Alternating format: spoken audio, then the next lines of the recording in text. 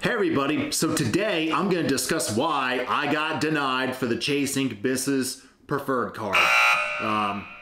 This is a card I had my eyes on because the sign-up bonus was really good. However, in the past, the spend requirement was too high. Finally, they lowered it to a more reasonable amount of $8,000 in 3 months.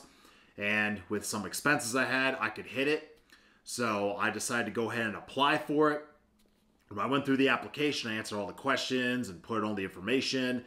I clicked the submit button and they denied me.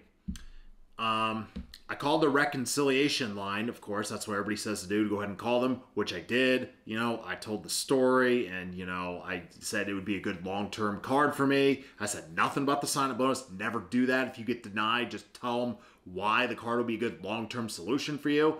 So I went into that and the rep's like, we're not going to approve it. Like, you're just out of luck. So I said, damn.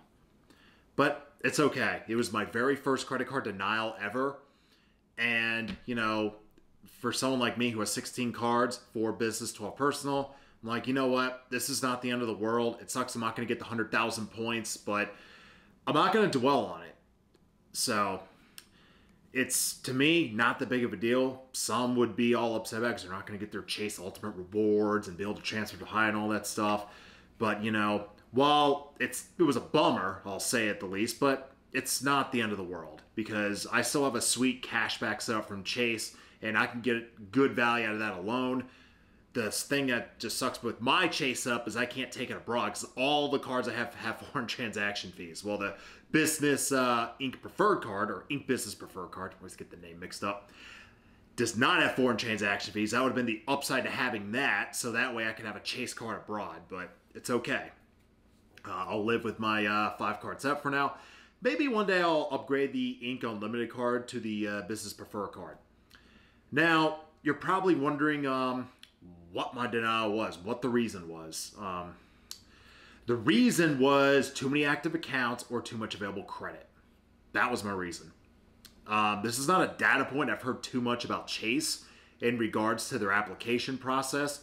The only thing I hear people talk about in regards to Chase is the 524 rule, which means that if you've opened 5 or more personal credit cards in the last 24 months, you cannot be approved for a Chase card. You'll get an automatic denial even if your credit is perfect, you have a really high income and all that stuff.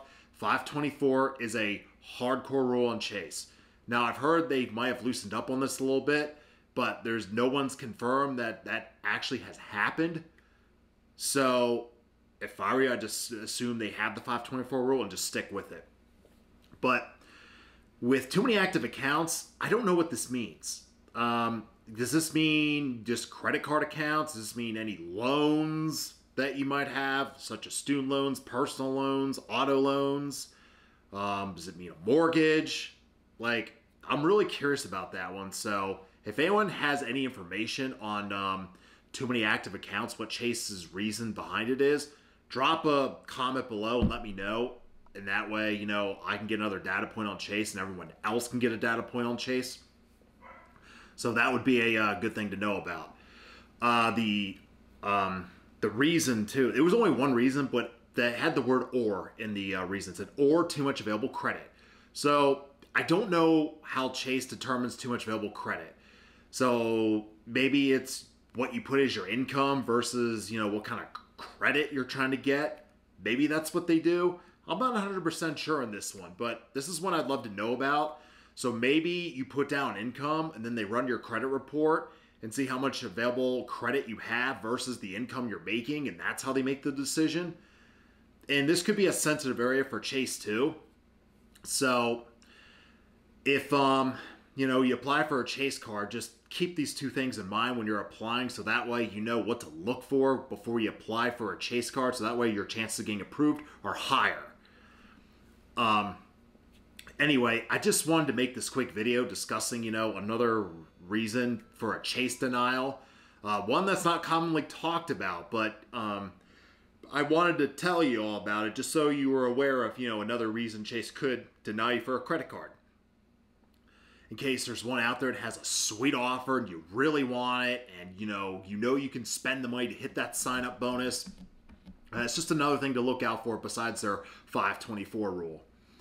So, I guess, make sure your income increases over time so that way you can, get some more Chase cards because they're sensitive about it. And I believe the Fed interest rate hikes have tightened credit from banks because I have read that banks are getting stricter with credit. So they're not giving it out as much as they did just a few years ago. So that could be another factor into it too. So if credit loosens up again, then maybe Chase will give it out easier. So I'm not really sure. But anyway, yep, I just wanted to discuss these data points with you in this video, just so you have another idea of why Chase could possibly deny you for a credit card. And when you apply, there's another thing to think about. Just that way you can improve your chances of getting approved. Improve your chances of getting approved. All right, so I thank you for watching this video. If you have any data points on what I talked about, drop them below. I'd love to hear about it, and the rest of the community probably would love to hear about it too. The more information, the better.